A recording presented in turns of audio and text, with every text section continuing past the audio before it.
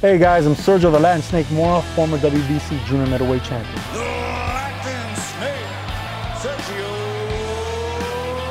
Mora. This is In My Garage, presented by AutoZone. I love boxing. I mean, it's the only thing I've actually been passionate about. You know, something that you're really good at, you know, better than most.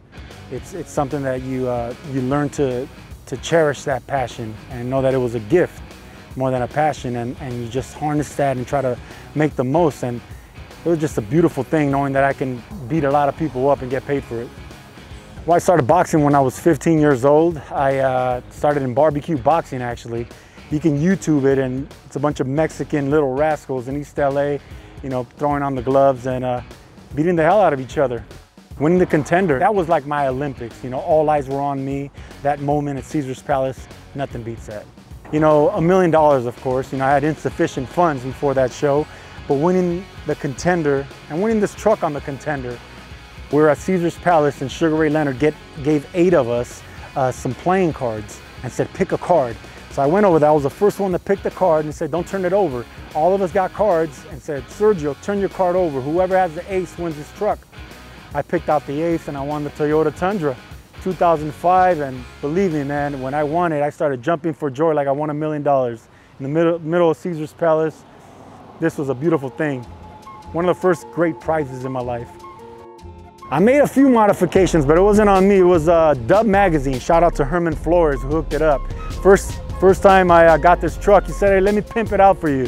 So he got me 24-inch wheels. These aren't it, but they were big rims. They were so big that when I turned the wheel, they would turn that. But you know, that was the thing back in the day, the wheels, the big rims. If you come in here, he actually embroidered the seats with the Latin Snake representing East LA. This was really, really clean when it was first out 20 years ago. You know, mind you, it's a 20-year-old truck, but we take care of it and give it tune-ups, and yeah, it's a clean truck. This is a great story. I got this truck, right? And I love the truck, but I'm not a truck guy, so I let my little brother have it.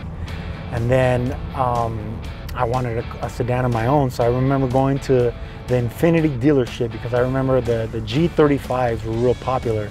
You know, it was a 2005, so I walked into the showroom floor expecting to buy a G35 Infiniti.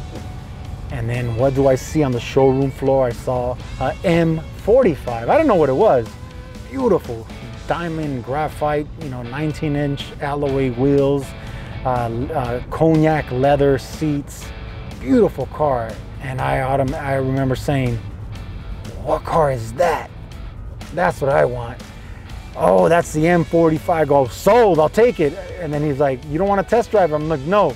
Well, we got them out in the showroom. I go, out in the parking lot. I go, no, I want that one. So I literally bought the showroom floor car. It had about 120 miles on it, and I remember I bought it cash, and they had to open up the 2 doors for me to reverse, well, for them to reverse it out of the showroom floor, because that's the car I wanted. You still train a lot? Yeah, man, I love punching things, and you know, I don't want to get arrested getting in fights, so yeah, I go hit the heavy bag, I shadow box, I lift weights.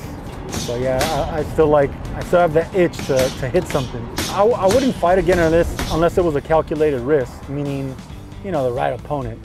I've always wanted to have that even 30 wins. You know, I have 29 wins.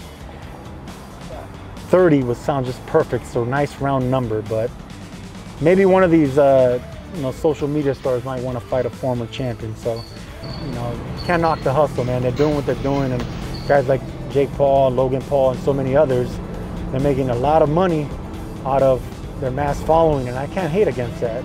But if they ever really, really want to get in there with a professional boxer, I'm here for you.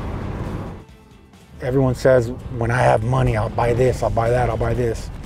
You know, I didn't make tens and hundreds of millions of dollars, but I made enough money to change my life and my family's life.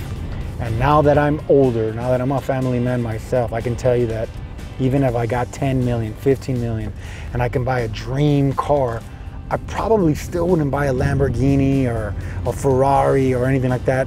I have a BMW right now. I also have a Jeep. I love simple stuff. I'm older now, I'm thinking different. You asked me that question 10, 15 years ago, you know, I'll be telling you I'll be big pimping in Ibiza somewhere with a yellow Lamborghini, but that's not me anymore.